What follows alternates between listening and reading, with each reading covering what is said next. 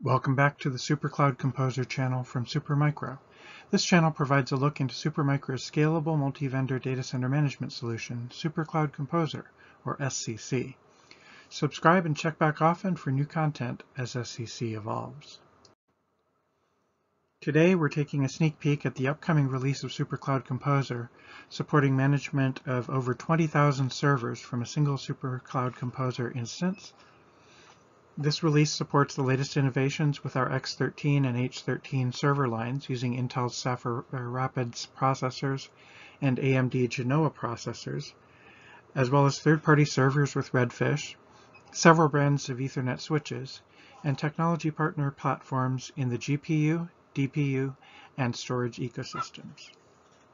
As you see from the screenshot, SuperCloud Composer provides a hierarchical organization and dynamic display of your entire data center infrastructure. We're now looking at a test environment that demonstrates scaling from 2,500 servers under management to 25,000 servers. We're going to take a look around SuperCloud Composer in the current environment. We're looking at pods, racks, and individual servers. Here we see the front and back view of the rack using stock images of each model of server.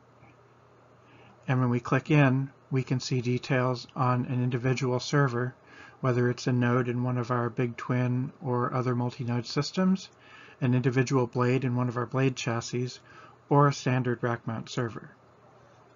Now on the left right now, we're running a script that will inject 22,500 servers into this current environment.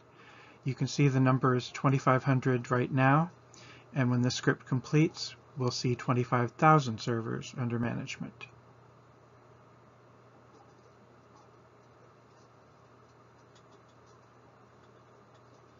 I would note that if you're adding 25,000 physical servers to an environment, it will take a bit longer than you're seeing on the screen today.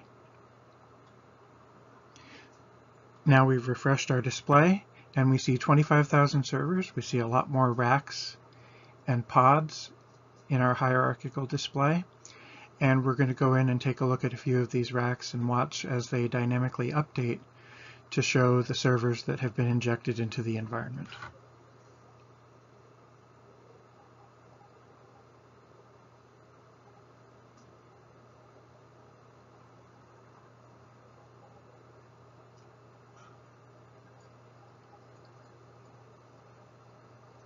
Here we're going to look into a pod, to an individual rack, and see some of the servers that are in them. Here again we see that front and rear view, a few more servers than the last time we looked, and then we can drill into individual servers and see what the connectivity and drive bay configurations look like, individual server details, MAC addresses, serial numbers, credentials for the BMC. And here we're in our pod view. This shows pods, each of which contains one or more racks, often far more than one rack. And for 25,000 servers, that's a lot of racks.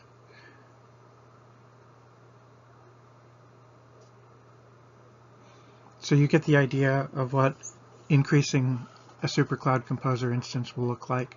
Now we're going to scale it back by removing those servers from the environment. This will bring us back from 25,000 to 2,500 servers under management. And with a quick refresh of the screen, we see the number is back to 2,500. We see a lot of those racks are empty.